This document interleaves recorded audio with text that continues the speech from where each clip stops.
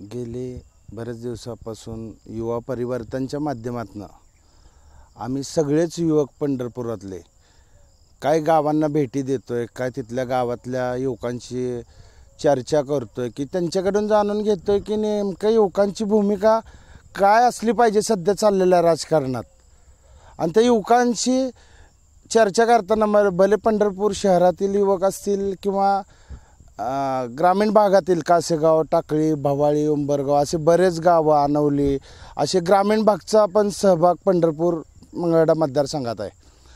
त्या युवकांशी चर्चा करताना त्यांना बेरोजगारीचं, त्यांना पंढरपुरातील एक भीतीचं वातावरण, पंढरपूर एक वेगळ्या दिशेला पंढरपूर चालला आहे, युवकांच्या हाताला काम नाही, ज्या युवकांना काम नाही त्यांचं व्यसनाधीनता वाढायला लागली आहे, त्यांच्या व्यसनाधीनतेमुळं पंढरपूरकरांच्या पालकांची अस्थिरता, काळजी वाढलेली आहे। त्या काळजीला कोणीतरी आधार दिला पाहिजेत म्हणून आम्ही युवकांनी मिळून युवा परिवर्तनाच्या माध्यमातून इथे त्यांची चर्चा करायचं, त्यांची व्यथा मांडण्यापेक्षा एक मित्रपरिवार संवाद साधला की गोष्टी कळतात आणि त्या साधताना आम्हाला या गोष्टी प्रकर्षाने डोळ्यासमोर आल्यात। युवकांसमोर आत्ताची पंढरपूरची तर बेरोजगारी, घरचं लग्नाचं वय झालंय, पोरांच्या हाताला काम नाही, काही जणांची लग्न झाले, दवाखाने महाग लागलेत, प्रचंड महाग दवाखाना आहे आणि त्या पोरांचं अस्थिरता वाढायला लागली संसाराकडं, त्यांची निगेटिव्हिटी वाढायला लागली। मग ते पंढरपुरात यात्रेच्या माध्यमातून जे आम्ही युवकांना रोजगार देईल, एवढे यात्रेकरू येतात त्याच्या माध्यमातून त्यांच्या हाताला काम देईल, कुणीतरी मार्गदर्शन करणं ही तितकंच गरजेचं आहे असं मी मानतोय। मग युवकांसाठी आम्ही बाकीच्या ज्या गोष्टी आहेत ह्या बाकीच्या गोष्टी आहेत त्या चर्चा केल्याशिवाय आणखी काय युवकांशी चर्चा करीन आणि त्यांचे बोलून मी तुम्हाला सांगेन।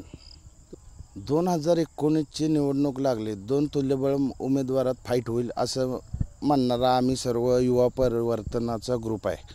मग ह्या युवकांना कोण योग्य न्याय देईल, सगळ्या युवकांशी आम्ही जो निर्णय घेईल तो उमेदवार विजय कसा होईल ह्याचा आम्ही सातत्याने विचार करतो आणि त्याचा अभ्यास करून त्याच्यावर काम करतोय। म्हणजे युवक 2019चं इलेक्शन हे आमची भूमिका युवा परिवर्तनाची 15 तारखेला मंगळवार येतोय, मंगळवारी थोडा उशीर होतोय पण चर्चा करणं त्याला प्राथमिकता देतोय। त्यामुळे सगळ्यांशी चर्चा करून मार्गदर्शनाचे सल्ले ऐकून युवकांशी आणखी 2-3 भेटी घेऊन त्यांचं मानसिकता काय बघून मी माझा निर्णय किंवा परिवर्तनाचा आम्ही सगळेजण मित्रपरिवार एक मंगळवारी 15 तारखेला आम्ही निर्णय देऊ आणि तो निर्णय म्हणजे पंढरपूरच्या राजकारणाला कलाटणी असेल असं आमचं युवकांचं मत आहे। निकष काय लावणार हा आणि कळीचा आणि गरजेचा मुद्दा आहे। युवक वाढले, संघटन वाढलं, त्या पोरांना योग्य भूमिका आणि न्याय द्यायची जबाबदारी पण आमच्यावर वाढते।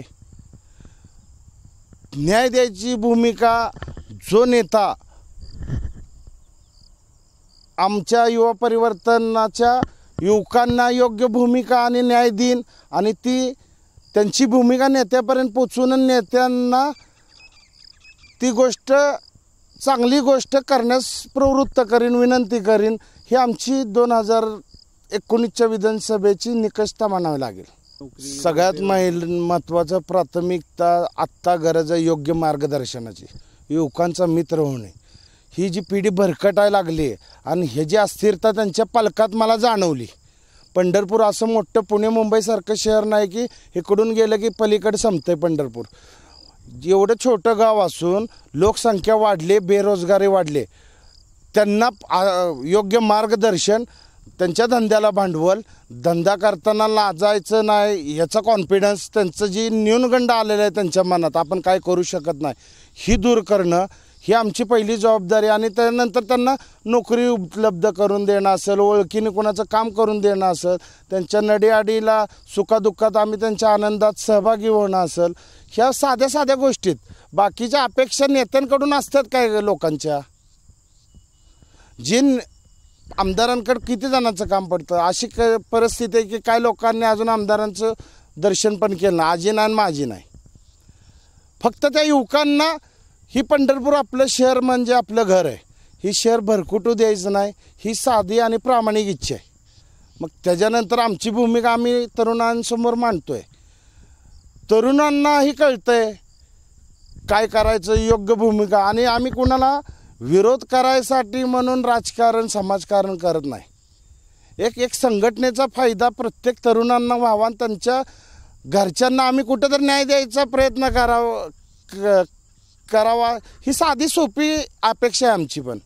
आणि तसं पंढरपूरकरचा युवक आम्हाला वेळोवेळी 2014चं इलेक्शन असू द्या, मागच्या इलेक्शनला आमच्या पाठीमागं उभा राहिलेला आहे. मोठमोठ्या धनाढ्य लोकांना डावलून पंढरपूरकरांनी आमच्यावर विश्वास बी दाखवून बघितला आहे. आम्ही आता कितपत त्यांना योग्य न्याय देतो कुणाच्या भूमिकेतून, हा निर्णय सगळ्यात महत्त्वाचा आहे. हा निर्णय 15 तारखेला मंगळवारी सगळ्यांच्या सल्ल्याने घेऊयात.